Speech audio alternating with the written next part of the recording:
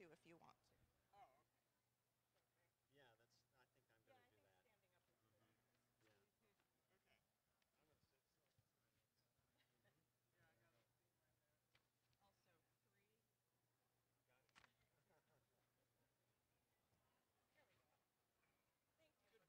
There we go.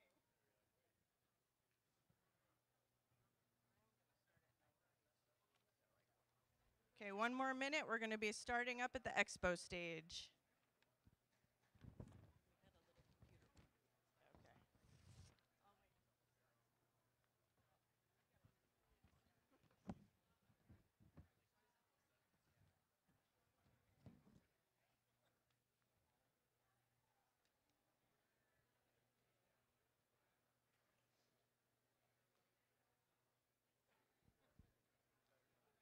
So good morning, everyone. I'm going to kick things off over here at the Expo stage. My name is Melanie Roberts. I'm the Director of State and Regional Affairs for Pacific Northwest National Laboratory. I was part of the local planning committee for AAAS, and they asked us to tell you all about the science we do here in the region. So based on 2016 data, Washington State ranks 5th in the nation in the number of R&D dollars we get from the federal government, both in absolute dollars and per capita. And today you'll hear from the 2 institutions who get the most R&D dollars. We have a lot of other institutions in the state as well, and if we had more than a half an hour, we'd have a lot of people up here. Instead, we have our local science editor who will tell us about the rest of the R&D going on here. So let me introduce the panelists, and I'll turn it over to them. So Tony Perung in the middle here is Deputy Director for Science and Technology at Pacific Northwest National Laboratory. His responsibility is setting strategy for our multidisciplinary research portfolio, tech transfer, and research partnerships. And until recently, he led PNNL's National Security Directorate, overseeing programs in nuclear nonproliferation and cybersecurity, among many others. Carrie Harwood is Associate Vice Provost for Research and External Relations at the University of Washington. She's also the Gerald and Lynn Grinston Endowed Professor in Microbiology.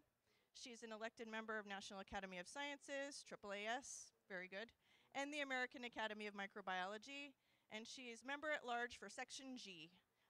Her PhD is in microbiology. Tony's a physicist, and Alan Boyle from GeekWire is a science journalist. He holds a master's in science journalism from Columbia. He worked before GeekWire, which is our local science and tech publication. He worked for MSNBC, NBC News Digital, and he's especially well known for his reporting on space. He's received multiple awards, including the AAAS Journalism Award, National Academies Awards, and more. And with that, I would like to turn it over to our panelists to tell us more about the great science that's going on in our region. Thank you. All right, good morning. So I represent the government laboratory portion of this panel, and I first want to start with just a few comments about Seattle itself. The Brookings Institution some years ago put out a report titled The Rise of Innovation Districts, A New Geography of Innovation. And the claims in this report were that there was essentially a nonlinear benefit to being near concentrated innovation power, which is exactly what I believe we have here in Seattle, and that is what their report found. They found that these innovation districts, of which there were of the order of 10 across the country, drove the economic recovery after 2008 and are an amazing economic engine even today. Seattle clearly has this going on. Federal gross domestic product numbers indicate that Seattle is the fastest growing economy in a large metropolitan area in the United States.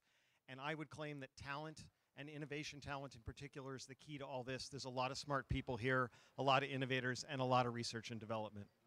So government-funded research and development generally is in the public interest. It focuses on things that you might regard as critical national capability. While education is not strictly our mission, there are times when we have to educate. We might do that through partnership with WSU or the University of Washington or others around the country.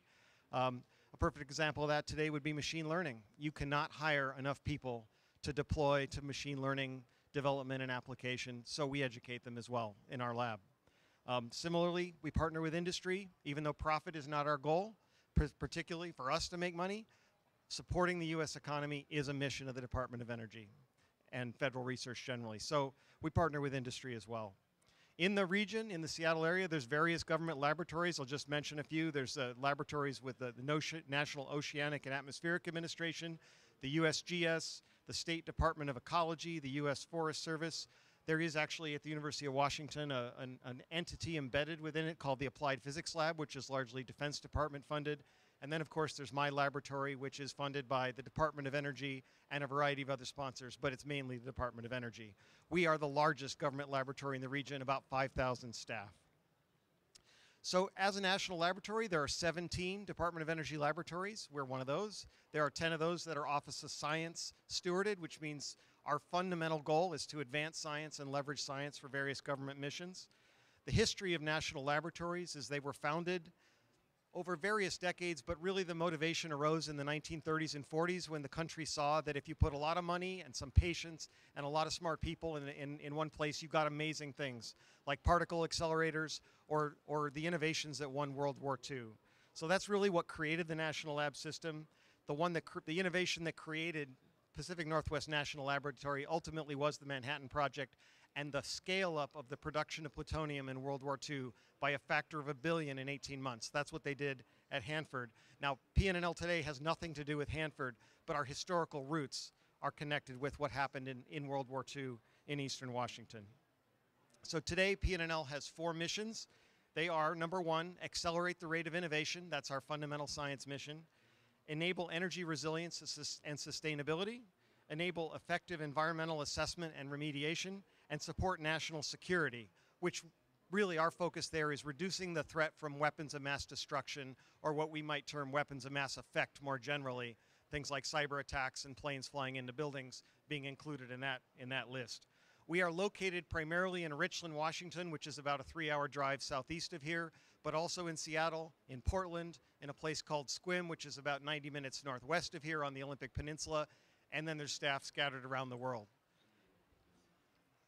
So as I move to the second half here, so I'll just give you a quick drive-by look. It's a very diverse place, but I'll give you some examples of the highlights of what we do, and then I'll wrap up with a comment on why Seattle is so important to us. So a major focus is fundamental and applied chemical science. Catalysis and chemical transformations are the key to the future for fuels, for emissions control, particularly carbon emission control, waste processing, recycling, and a whole host of things that are the keys to sustainability in the 21st century. So we are trying to advance the fundamental science there and then drive it towards impact. There's a great focus on environmental science with application to environmental cleanup and understanding ecosystems of importance to climate science. That's a major focus. We do both fundamental and applied biological science with applications to human health and countering advanced biothreats, such as what synthetic biology is potentially enabling. We do a lot of work in energy technology, such as next generation nuclear reactors, advanced electric grid control, energy storage, renewable integration, energy efficiency, and much more. And then finally, we work in an area, I just don't know what to call it other than disruptive innovations, disruptive technologies. There's a whole host of things such as artificial intelligence, automation, communications, massively interconnected systems, and things of that sort.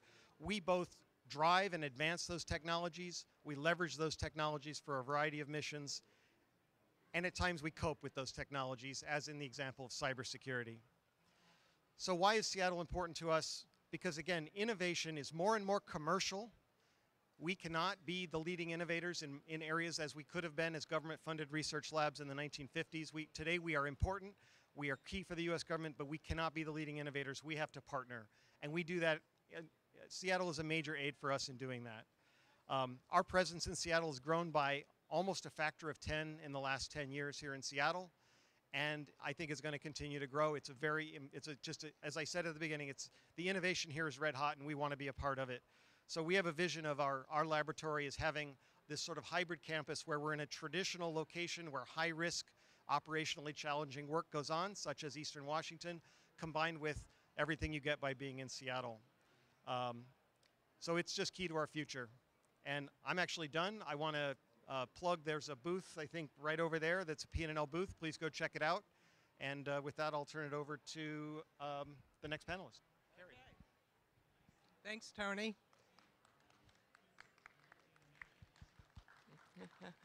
um, let's see. Okay. I'm Carrie Harwood from the University of Washington. And this is an image of our main campus, which is about 3 miles north of here. It's about 600 acres in size. It's within walking distance because I have walked from there to here. And there are also another number of other locations in downtown Seattle where we have research labs because we just don't have enough space on the main campus. Most notably, we have a big presence now at South Lake Union, which is kind of near the Space Needle. It's where Amazon is as well. And so there's a burgeoning and new and expanding medical school campus for research in that area. The University of Washington's a public university with a global reach, and we have about 45,000 students on the main campus, a lot of students, and we have a very big research enterprise. UW, as we call it, is the 4th biggest employer in Seattle after Boeing, which is huge, Amazon, and Microsoft. So we're a very big presence. So to do a little bit of bragging, 49 of our graduate programs are ranked in the top 10 according to U.S. News and World Report. That's globally. And I'll just mention a few of them that are in the top 10. Those would include computer science, biostatistics, speech and language, artificial intelligence, and environmental policy, biomedical engineering, genome science, and of course my department and program, which is microbiology, which is ranked number 2 globally.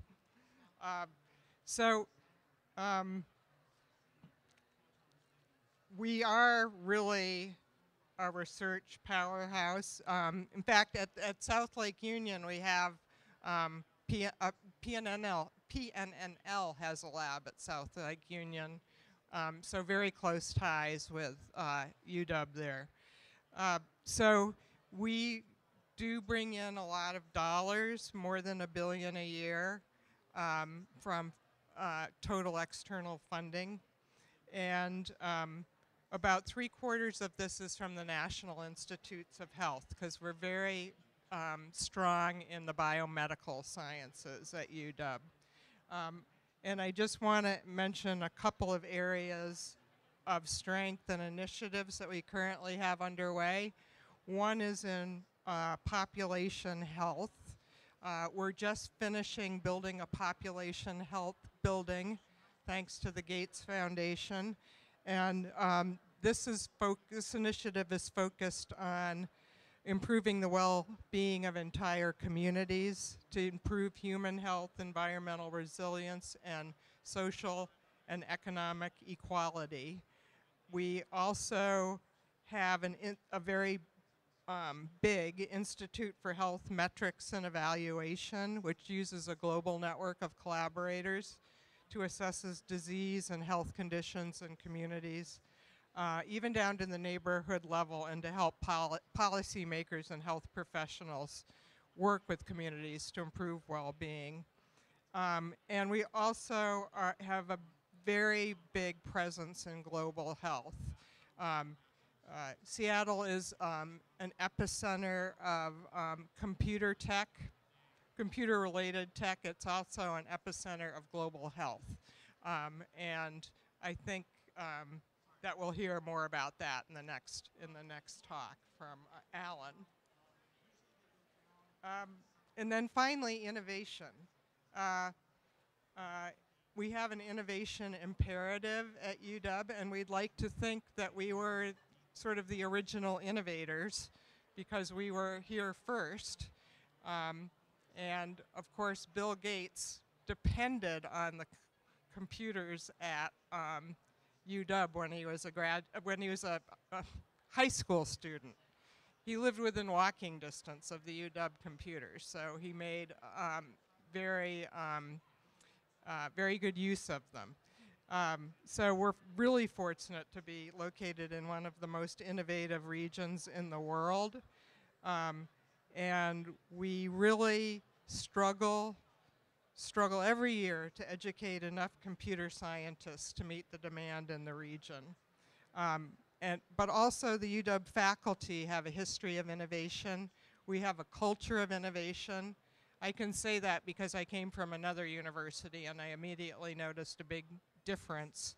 And what's really neat about UW is the innovation is from the grassroots up. It's not a top-down thing. And so it's a very exciting place to work and to study and to educate. Thank you.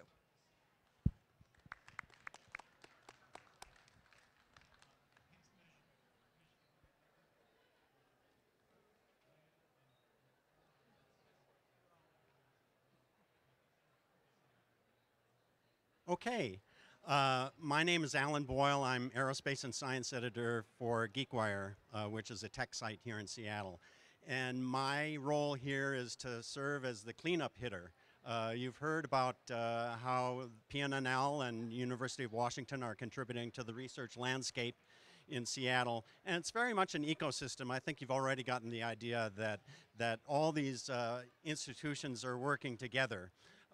Seattle has quite a reputation in the development of technology and innovation, and that's because of what I would think of as the ABCs: aerospace, biotech, and computer science. And so we're just going to go through a few of the other institutions that are in those spaces and maybe give you an idea of what's going on in this region and how it connects to your interests. First, in aerospace, of course, Boeing is the largest commercial employer in Washington State, and that's gone for more than a century. Boeing recently marked its 100-year anniversary and has spun off quite a few ventures for their supply chain, as well as on the final frontier in space. Because we have such a rich community of engineers here, it's easy for new ventures to get their start in Seattle. And Blue Origin is an example of that. Blue Origin was started up a couple of decades ago by Jeff Bezos, the CEO of Amazon. Jeff says that he spends $1 billion or more every year on supporting Blue Origin as they develop their rockets and a lunar lander. That's a mock-up of the lunar lander at Blue Origin's new headquarters in Kent, Washington. I've mentioned Boeing. Aerojet Rocketdyne is one of the oldest companies that's been doing rocketry in Seattle. It was started up in Seattle and went to Redmond in the 1950s and 60s, and they have thrusters that have been on perhaps every interplanetary probe that NASA has ever flown. First Mode is an example of a space startup. These are folks who come from places like JPL, from Planetary Resources, and set up their own engineering company near Pike Place Market and are doing very well. They're involved with the Mars rover mission in 2020. They've got a role in a project that aims to put a lunar rover on the moon for to prepare for NASA's Artemis program. SpaceX, Elon Musk brought the satellite operation for SpaceX up to the Seattle area because he said it was too hard to get the engineers that he wanted to move down to Los Angeles.